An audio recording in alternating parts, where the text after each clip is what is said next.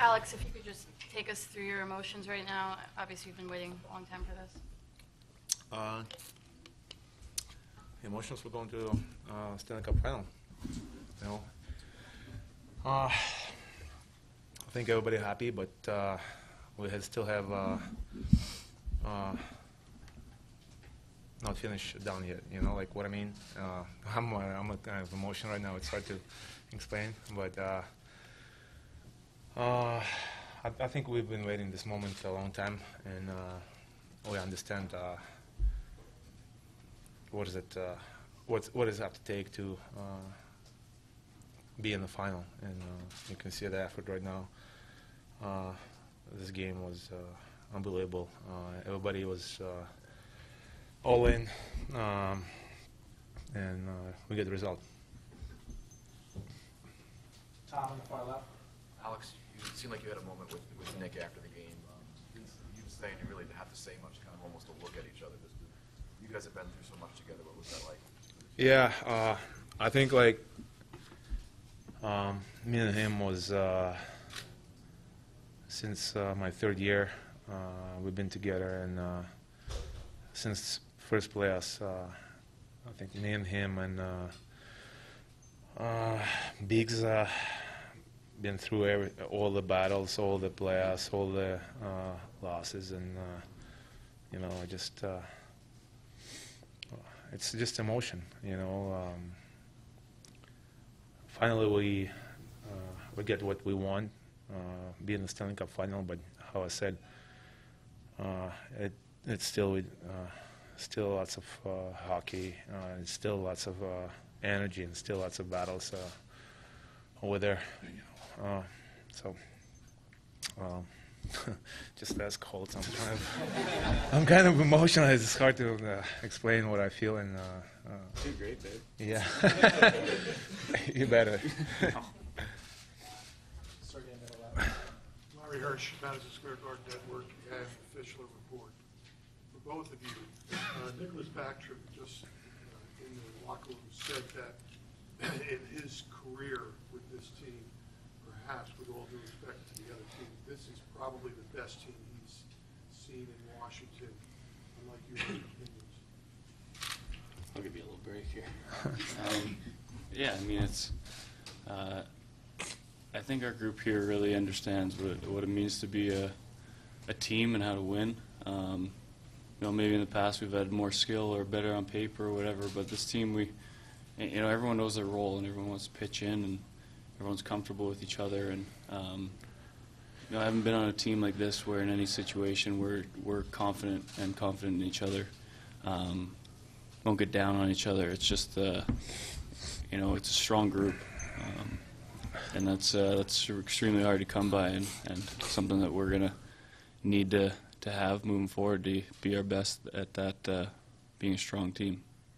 How good Tampa is, and we don't want to give them any chance. You know, I think we lost a couple of guys today, but you can see everybody was. We play smart. We don't make mistakes in the third period. I mean, you know, it's we don't want to rush it, and we get what we done.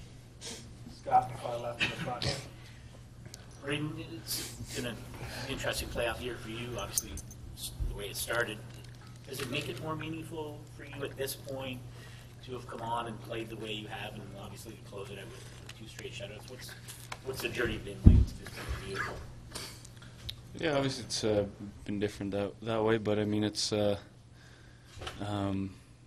think you know, myself and our team, we've just tried to use as much knowledge and experience to get better, and this year the way I'd been around enough now to know that no matter what, you just have to be a good teammate. You got to work. You got to set the right example, and support your teammates. And you know, when it's your turn to help the team in any way, you prepare and you be ready. And I think that's just one thing starts our leadership that we just want to show our whole group is that you put egos out the window. We're here to win as a team.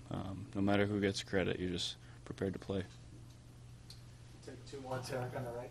Alex, I want to ask you a little more about Braden. I started the postseason as the number 2, and he ends up being probably the most important player the last 2 games for you guys. What can you say about him as a teammate and what he's meant to this team the last couple of weeks? I think what's a good situation in our team is we have a 2 good goaltender, and the relationship between him and Grubauer is unbelievable.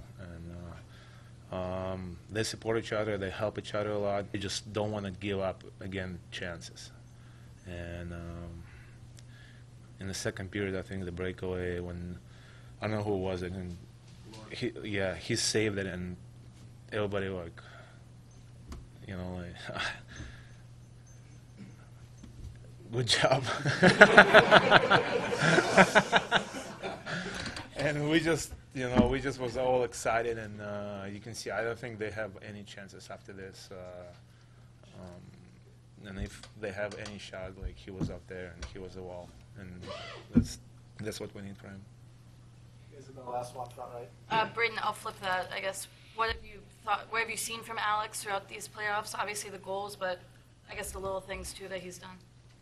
Yeah, obviously the goals we know. Alex, he's going to score, but he's taken it upon himself. He's led our team in the right direction, and I think what not only Alex but our veteran, our leadership guys, they're finding a way every shift to make an impact, be it scoring, be it defensive play, be it hitting. I mean, the energy that we've brought from our physical play, and Alex especially. Every shift he's doing something. Every shift, and that's infectious through our whole lineup. That's it's you can't defend the guy when he's when you're hitting or shooting or whatever. That's you look every game. You could have 3 goals. It's it's an amazing thing to have on our squad.